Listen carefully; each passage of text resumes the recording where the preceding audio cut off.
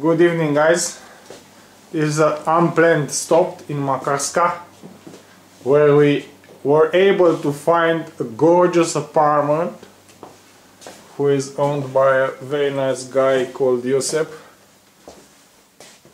Last night we had a small room in Šibenik, nothing to share with you honestly, with a very small bath.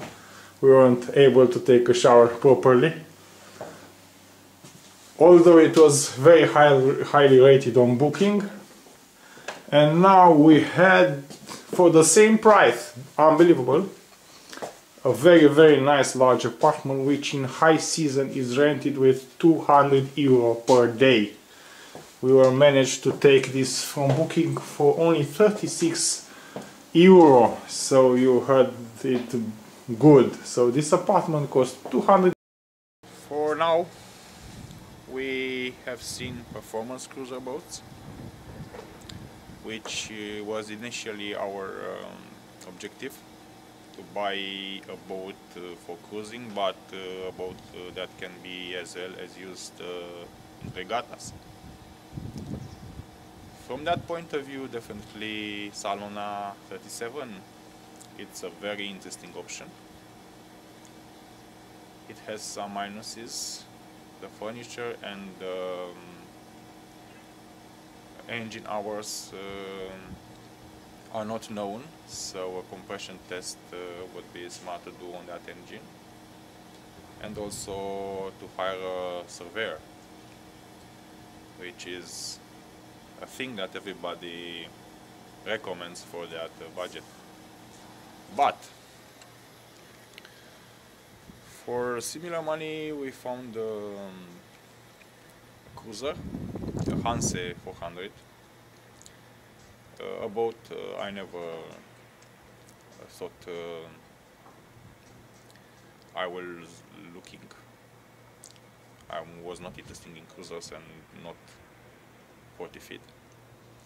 So, but I decided to make an effort to see it because it's listed at an interesting price, and from the pictures looks great, and has only 400 hours the engine.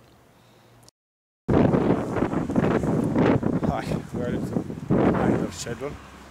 We need to extend the parking a little bit in order to be able to have the breakfast before we go our trip to Montenegro.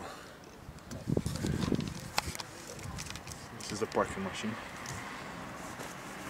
Luckily we have some kuna, so we will use them now.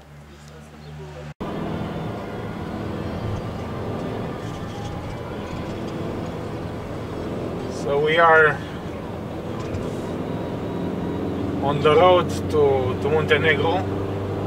We'll enter the highway soon. Amazing roads here in Croatia. We are a little bit behind the schedule, but hopefully we will catch up on the road in order to do not look unserious.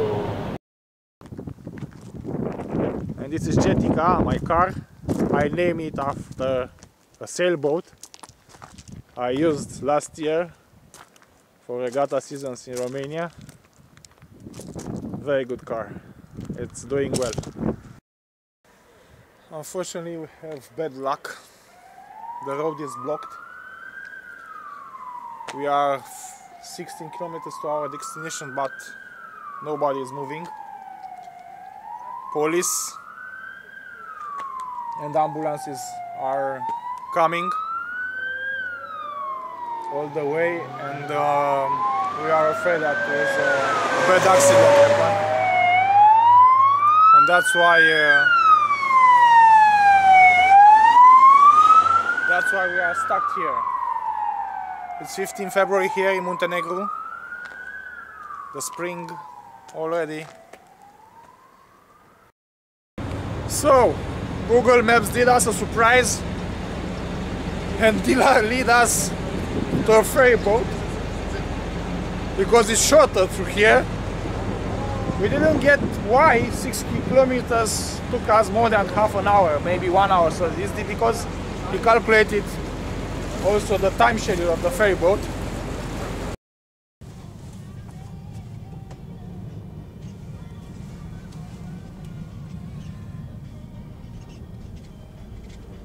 Yeah, so here we are on the other side of the sea.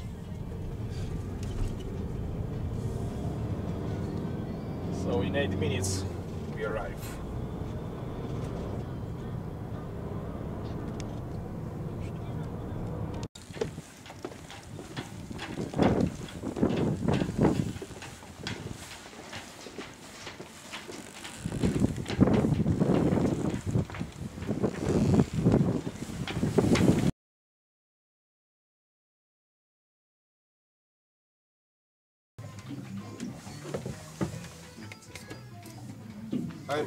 I'm the start motor. One hour. Motor is new. It's very nice. Smells new. You have Smells new. Ređi, odšupali motor, slobodno. you starting the engine?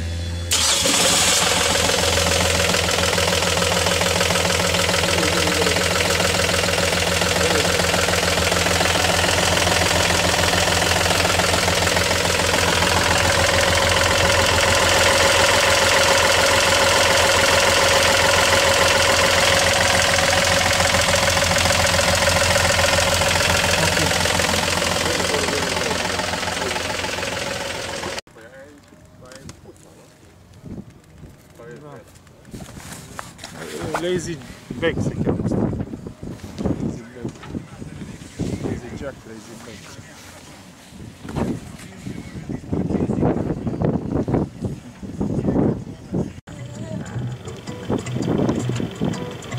No hours there. Can you show me? This is Yugoslav submarine. Yeah, from the Cold War. Here there was only one country, Yugoslavia. Now it's split it in many pieces. Montenegro, Bosnia-Herzegovina, Slovenia, Serbia, Croatia and Kosovo, which is not recognized as a state by all the countries. Romania, for example, does not recognize Kosovo as a separate part of Serbia.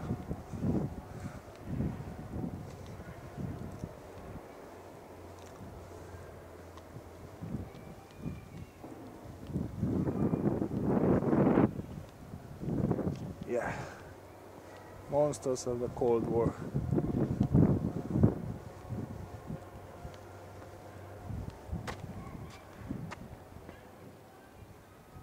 It was better to build yachts with the money spent on this submarine.